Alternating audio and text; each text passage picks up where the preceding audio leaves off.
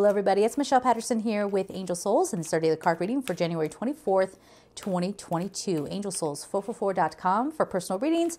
And if you want to check out the Archangel Ariel Meditation Challenge along with lots of other meditation challenges with various archangels, gumroad.com/angelsouls.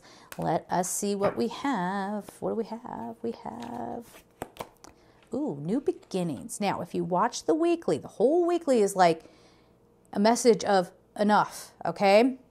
Enough of allowing ourselves to be manipulated, enough of being in this toxic space. And even as we talk about not allowing ourselves to be manipulated, look at how people have handled that. They've handled it by fighting. Thanks for nothing, okay? Maybe go back to the drawing board and figure out a better way, right? We need to heal ourselves. We need to heal what our triggers are. So we have New Beginnings, Archangel Jeremiah. Archangel Jeremiah is all about life review. And, he's thought to help you review your soul's path and all the lessons that you've learned here once you cross over to the other side. But Jeremiah can help you be more aware, like just a stop point to look at your life and go, okay, why have I self-sabotaged? Or why have I allowed myself to be abused? Or am I being abusive to other people? Am I gaslighting people constantly? Am I always diminishing them? Am I throwing my pain onto other people? Whatever it is, being aware of that and taking a moment to admit some hard truth, okay? So this says, and once we do that, we get this.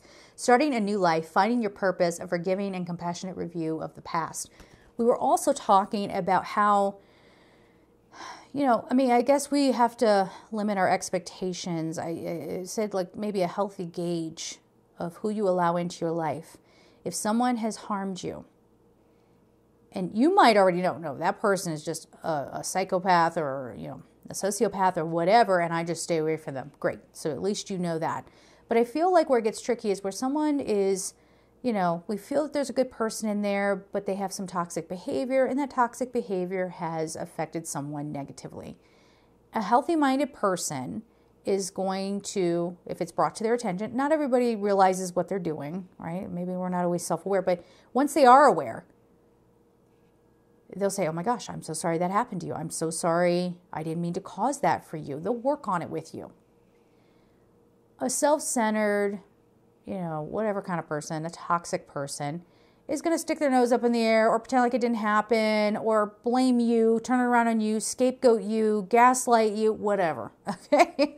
So we're breaking out of this pattern and try to have some awareness around this. So as we go forward, we are choosing healthier dynamics, because what essentially will happen when we start interacting with each other in a healthier way, those energies are coming together and they're amplifying.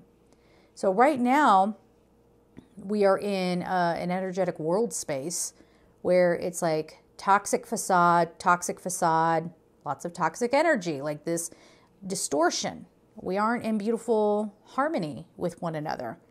We're at each other's throats. And even people who say, well, that's my spouse. A lot of people think of their spouse as their enemy, or they are making derogatory comments about their spouse, so on and so on. Okay, so let's have a new beginning around this. It's got to start deep. It can't be about surface level. I mean, you might say, well, no, I got a new beginning because I got a job opportunity.